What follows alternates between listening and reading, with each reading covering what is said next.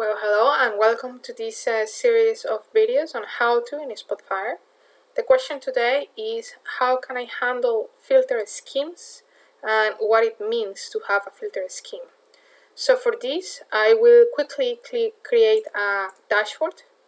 I'm going to have a bar chart, a scatter plot, and a pie, and I'm going to arrange them, the visualizations, to be this way. And as you can see quickly, every time that I select something or unselect something from the filter panel, the data is changing automatically.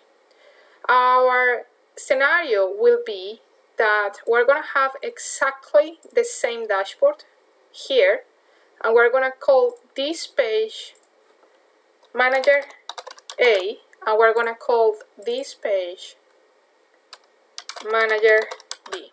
Okay? So what we're going to do is notice how every time that I change something in the filter panel in one of the pages of the dashboard, the same change is going to happen in all other pages in the dashboard. You can see here exactly the same areas that here. Okay? So what is the scenario? The scenario is, what if I have different managers that are focused in a specific set of areas, but they are different. I want this manager to be able to have its own filter settings, and I want this manager to be able to have a completely different filter settings. Okay? So for this, we're gonna go to Edit, Document Properties, and you're gonna go to the fourth tab, the one that says Filter Schemes. Here you're going to check this box and you're going to create two different filter schemes. One is going to be Manager A and the second one is going to be Manager B. Okay? So what you're going to do now is that in Manager A, you are going to work under the Manager A filter scheme, meaning everything that you do here, it's going to remain under the Manager A filter scheme.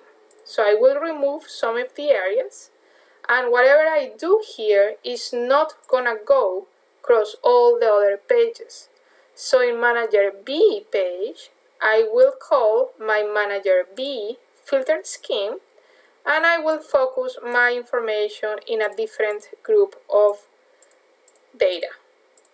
Okay, so now I have a different group of data here that I'm focusing my information. Everything here is changing accordingly to my Manager B settings, and my Manager A settings are completely different, and I can have a completely different set of settings for the filters per the different pages that you have in your dashboard. Okay, that's how you can use a filter scheme, and it is actually very useful because you can have different users accessing the same data and the same data sources, but the dashboards are displaying different information depending on who is looking at the information.